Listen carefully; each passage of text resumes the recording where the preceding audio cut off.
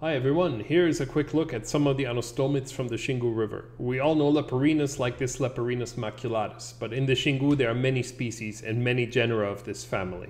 Some of them are really strange looking. Anostomus ternetzi is one of the smaller species and they're found all over the Amazon, but not that common in the Xingu.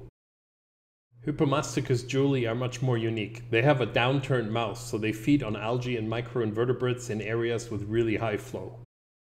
Even stranger are Synaptolaemus.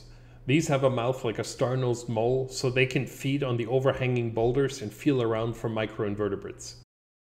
But the most bizarre are Sartor respectus. This fish is endemic to the Xingu. Their mouth is not only on top, but also facing backwards, so for them to feed off the bottom they actually need to flip upside down. If you like these odd fish, come check out more Xingu River content, including from this 17-foot aquarium, and buy our book. The links are in the description.